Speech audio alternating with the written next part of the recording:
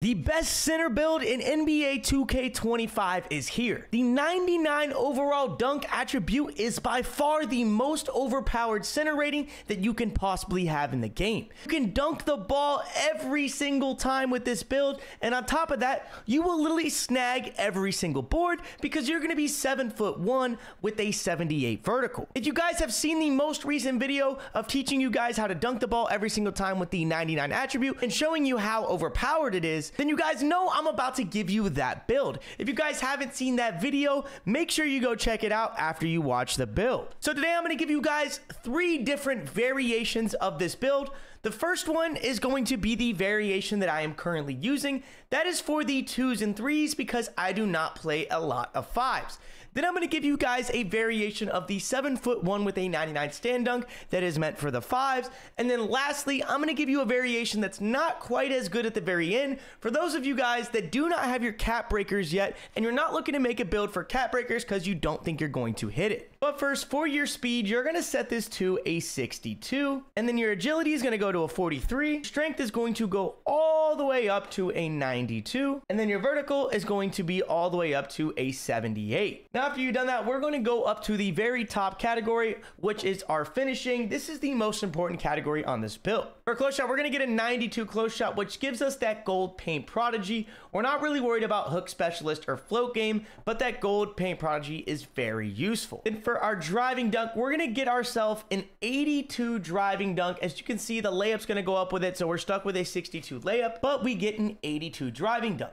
Now, you may be asking, Hollywood, why did you go with an 82 driving dunk?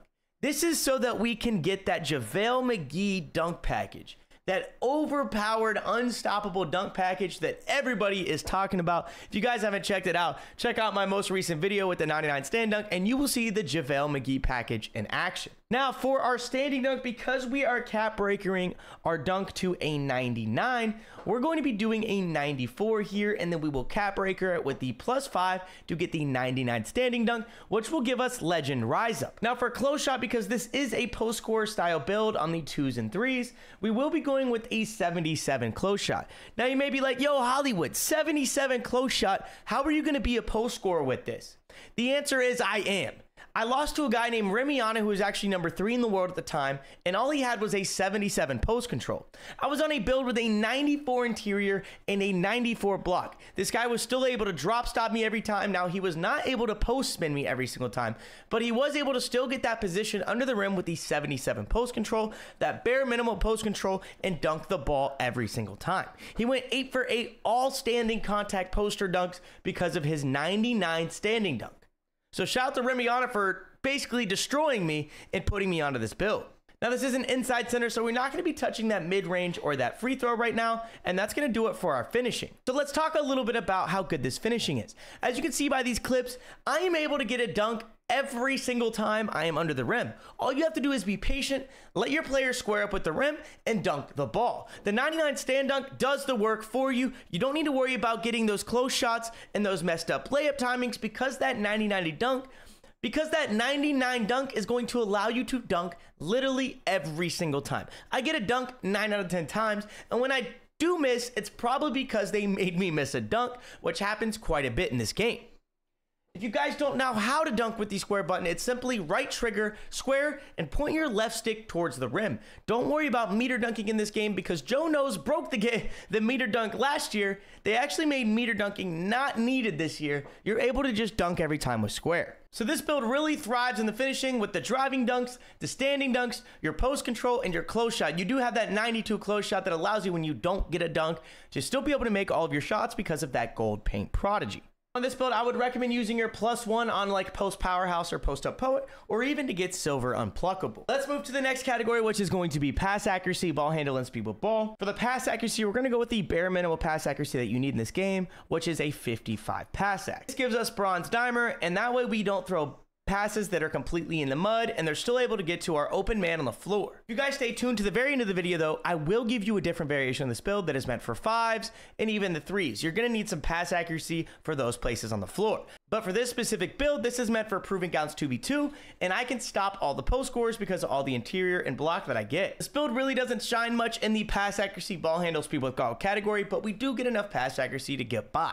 Let's go to the next category, which is our interior defense. Now for interior defense, we're going to get a 93 interior defense. This gives us Hall of Fame post lockdown, which in my opinion, honestly, isn't needed. But I am going to be playing the 2s, playing a lot of posts, so I'm going to leave it on 93 for the time being, and that's actually what I made my current build with a 93. But for all those at home that don't think they need a 93 interior, drop that all the way down to an 82. But for the time being, we're going to go with a 93 interior on this build. Then for our steel, we're going to get a 60 steel, which allows us to have bronze interceptor. We could even plus that one and get silver interceptor, which will allow us to get lanes on defense. Being a 7-1, it's going to be pretty easy to get lanes because you are so big and you can play almost everywhere on the floor in those passing lanes. Then for your block, you're going to get a 74 block. This is the bare minimum for block animations.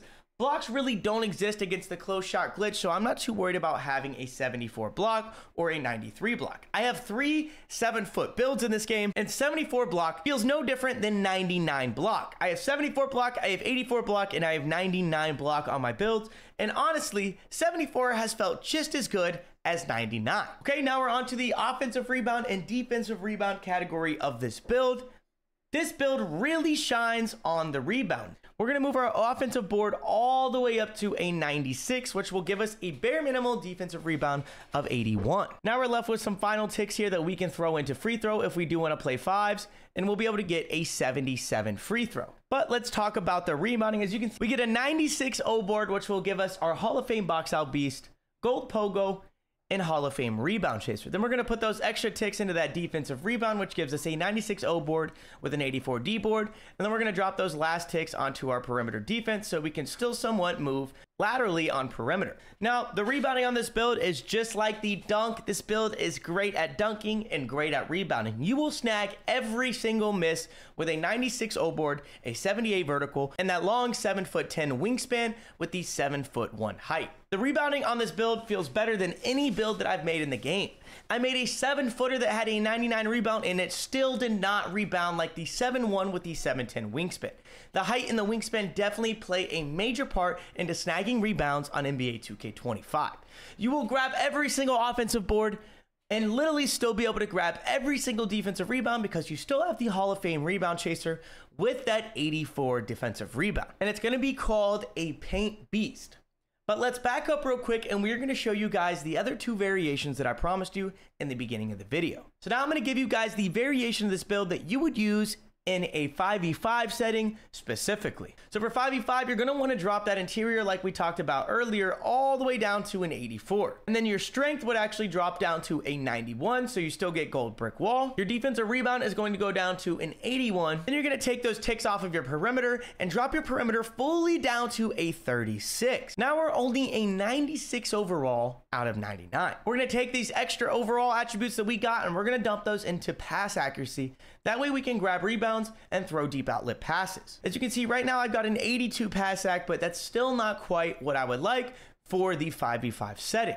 So we're going to go up to our post control and we're actually going to drop this all the way down to a 67. Now this is going to give us some more overall, and we're going to be able to upgrade our pass accuracy once again to an 87 pass ac, which gives us that gold break starter and that gold dimer. And then we're going to jump our free throw all the way up here to a 70. So now we're sitting with a 70 free throw and an 87 pass ac, which makes this build much more viable in a 5v5 setting. Now, if you still feel a little bit worried about the perimeter defense to be able to play lanes, you're going to be able to just dump those extra ticks and get a 56 perimeter defense, which isn't going to give you anything, but you will feel faster laterally while holding L2. And then drop that final tick into the speed with ball, and we're going to finalize that as our 5v5 7'1" center. We now get shades of Clint Capella, Rudy Gobert, and Steven Adams. The build is now going to be called an interior scoring playmaker.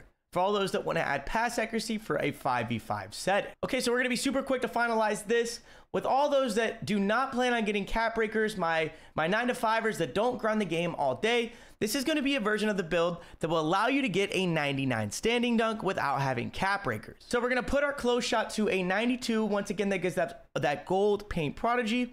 And then our standing dunk is going to go obviously all the way up to that 99. And our post control is going to go to a 77. Our interior defense is going to go all the way up to an 82. Our pass accuracy will go up to a 55. Our steal is going to go up to a 60. Our block's going to go up to a 74. Our O board, once again, will go all the way up to a 96. Our strength is going to jump all the way up to a 91. Our vertical will go up to a 78. And then our speed is going to go up to a 62. And we're not left with much to work with after that. This is going to be all a personal preference setting. My personal preference will be to get that extra 92 strength and dump the rest of these onto my defensive rebound and my perimeter defense. You guys can do however you feel, though, with that. Once again, this is a build for those that do not plan on getting cap breakers. That's going to give us shades of Wilt Chamberlain, Clint Capella, Steven Adams, and the build's going to be called an interior force. And the build's going to be called an interior enforcer. If you guys found this video helpful, make sure you guys subscribe, like, and check out the most recent video that it teaches you guys how to use a 99 stand-up.